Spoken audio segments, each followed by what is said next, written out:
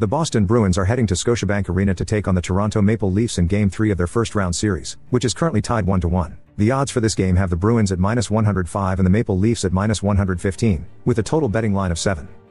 In Game 2, the Bruins suffered a 3-2 defeat to the Maple Leafs, despite scoring 1 goal on 2 power play opportunities. The Bruins struggled offensively, only managing to score 2 goals on 29 shots.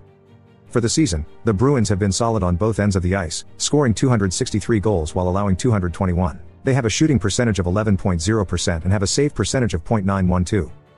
Jeremy Swayman is expected to be in goal for the Bruins. He has a save percentage of .919 and has allowed 295 goals in his professional career. On the other side, the Maple Leafs have scored 298 goals this season and have a power play percentage of 23.95%.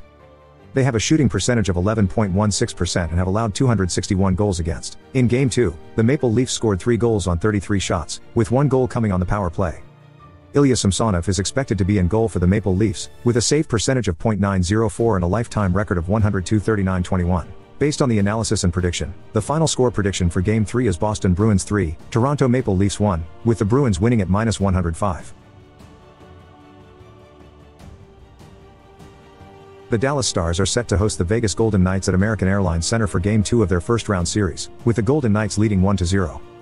The odds for this game have the Golden Knights at +116 and the Stars at -141, with a total betting line of 7. In Game 1, the Golden Knights secured a 4-3 victory against the Stars.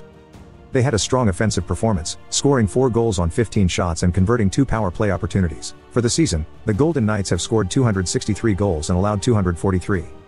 They have a power play percentage of 20.08% and a shot percentage of 10.3%. Logan Thompson is expected to be in goal for the Golden Knights, with a save percentage of .902. On the other side, the Stars have scored 294 goals this season and have a power play percentage of 24.17%. They have a shot percentage of 11.36% and have allowed 232 goals against. Jake Oettinger is expected to be in goal for the Stars, with a save percentage of .913. Based on the analysis and prediction, the final score prediction for Game 2 is Dallas Stars 3, Vegas Golden Knights 2, with the Stars winning at -141. The Edmonton Oilers are set to host the Los Angeles Kings at Rogers Place for Game 2 of their first-round series, with the Oilers leading 1-0. The moneyline for this game has the Kings at +155 and the Oilers at -195, with a total betting line of 7. In Game 1, the Kings suffered a 7-4 defeat to the Oilers, despite a strong offensive performance where they scored 4 goals on 37 shots. However, they were unable to capitalize on their power play opportunities. For the season, the Kings have scored 254 goals and allowed 210. They have a power play percentage of 22.13% and a shot percentage of 9.7%. Cam Talbot is expected to be in goal for the Kings, with a save percentage of .913. On the other side, the Oilers have scored 292 goals this season and have a power play percentage of 26.14%. They have a shot percentage of 10.55% and have allowed 236 goals against.